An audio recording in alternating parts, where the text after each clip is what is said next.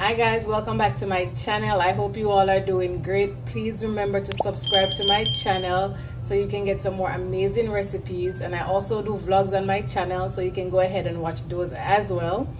So guys, today I'll be making a sorrel fruit cake. I made two on my channel before. One was a bit purple because I leave my sorrel puree overnight, so the longer you keep your sorrel, if you're going to make the cake, it's going to be purple. One was a little bit too red because of how I did the sorrel puree. So today I'm going to show you how to get the perfect color to your sorrel cake without using food coloring. Alright, so here I have 2 packs of sorrel.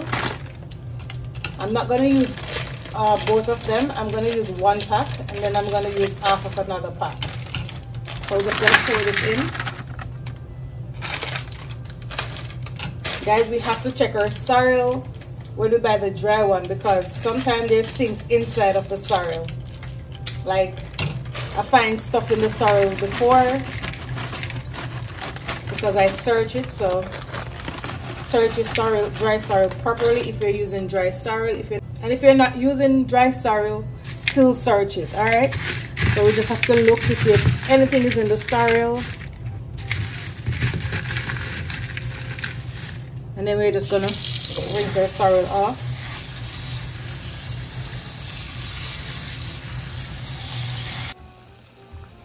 So here guys, I have some boiling water that I'm gonna put my sorrel in. So first we need a cinnamon stick, so we're gonna add that in. Orange peel and a piece of ginger. And we're using some granulated sugar. I will be leaving the amount of ingredients I'm using on the screen. So guys, we had sugar into the sorrel, so we're not gonna add a lot of sugar into our cake mix. I'm gonna show you that as well. And now we're gonna add our sorrel in. So we're gonna leave this to come to a boil and then add our sorrel. So now I'm gonna have the sorrel in.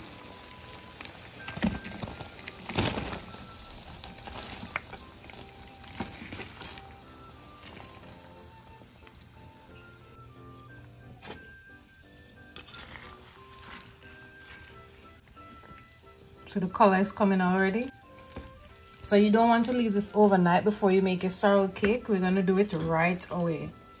I'm going to show you all of that.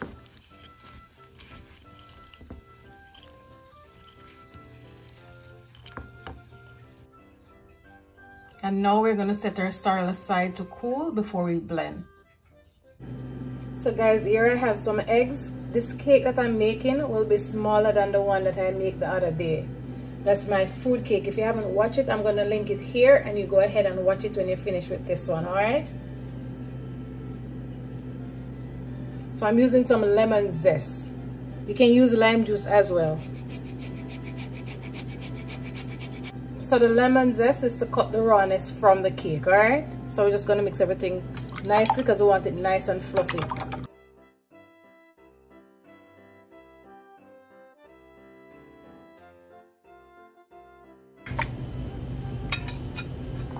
So we're just going to put this aside.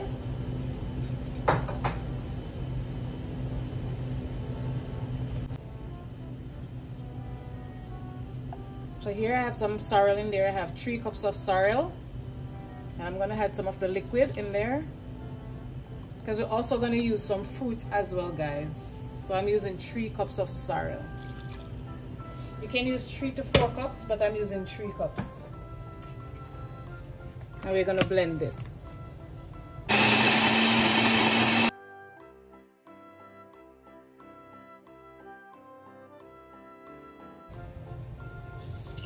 So now I'm going to pour my sorrel puree out.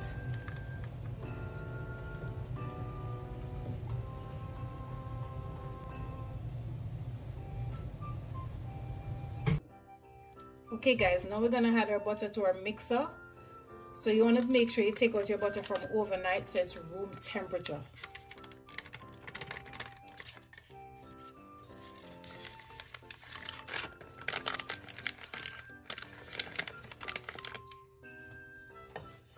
So we're gonna leave back our butter container.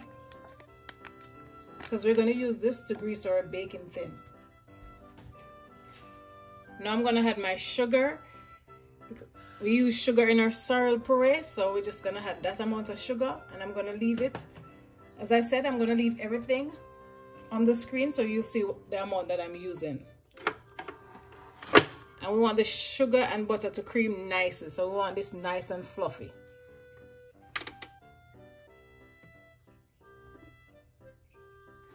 So let's cream our butter and sugar.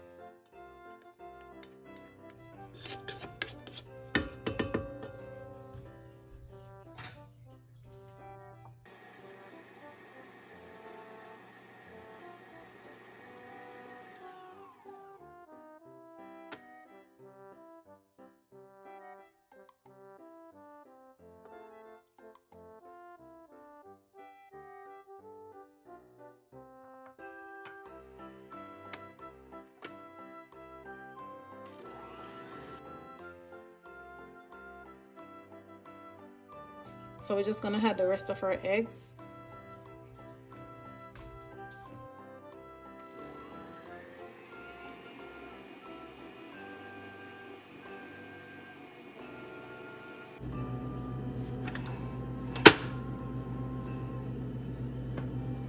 So now I'm gonna add my sorrel puree in.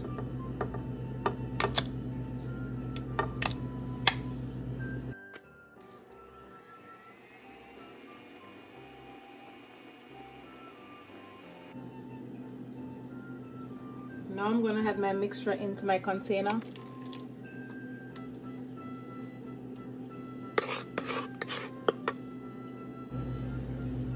So I'm going to add my fruits in. And this has a lot of alcohol in there, guys, so I'm not going to add a lot of alcohol to it. But you can go ahead and add the amount of alcohol that you want to add to your cake.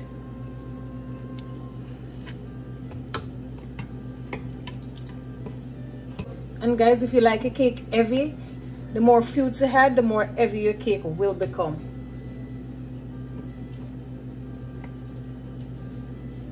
I don't want this too heavy, so I'm not adding a lot.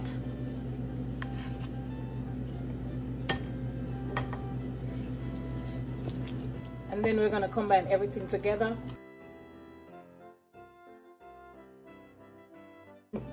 So now I'm going to add my vanilla and stuff into my wet ingredients. Here I have some almond flavor. I'm going to use some rose water. If you don't have both, you can use almond or rose water, but I love to use both, so I'm going to use both. I'm going to add some vanilla.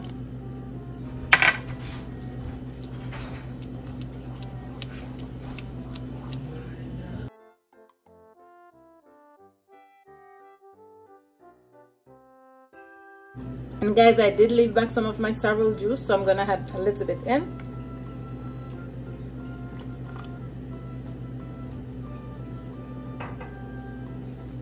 And we just mix together.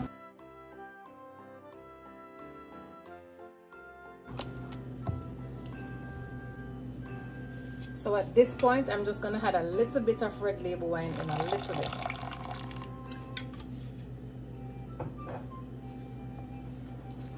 Even though I have red label in the fruits along with rum as well, I'm gonna link that video so you guys can watch it as well, how to make your fruits.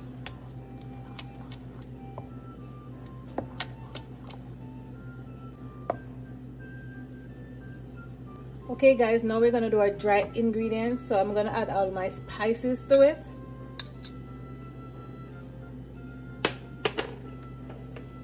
And some baking powder.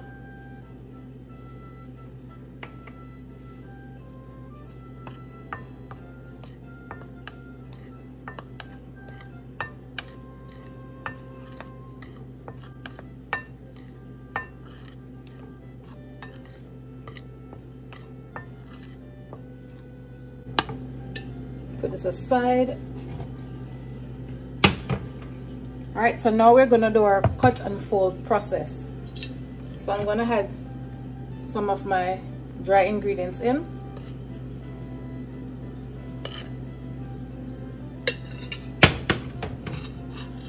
And now we're gonna cut and fold. This can make your hand very tired, guys.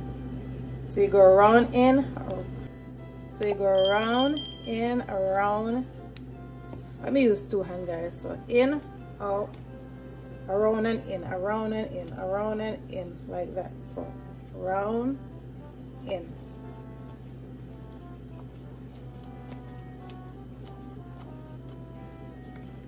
Around, in and fold. Around, in, around, in.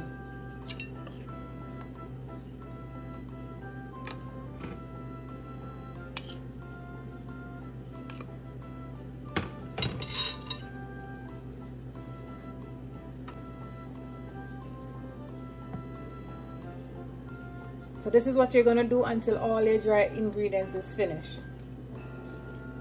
So I'm gonna do this off camera because it can take a while and then I have to keep on rest my hand. Yeah.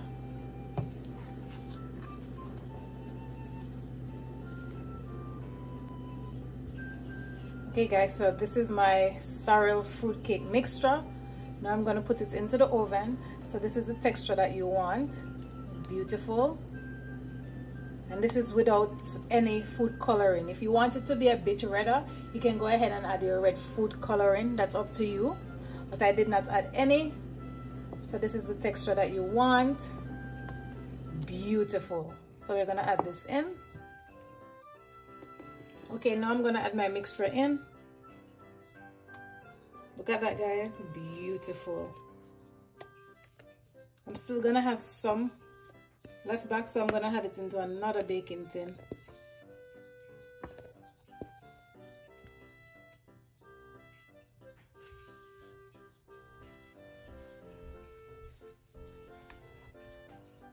This is what I'm going to do, so you need to do this so no air bubbles will be in your cake. All right.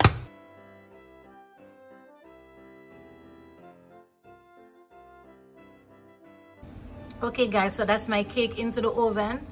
And that's the water bath. All right, so I'm gonna leave on the screen how much degrees we should bake our cake at, okay, and for how long.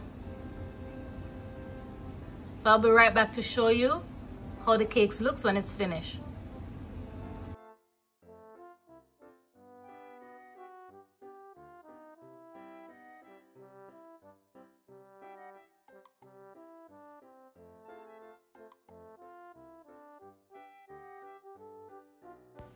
Guys, the footage of the cake when it's out of the oven got deleted. Something is wrong with my phone. Anyways, guys, what I did when it was out of the oven, I had a red label wine on top of the cake while it was hot. So I hope you enjoyed this video, and the cake is delicious, guys. You need to try this recipe. It's delicious, and please remember to subscribe.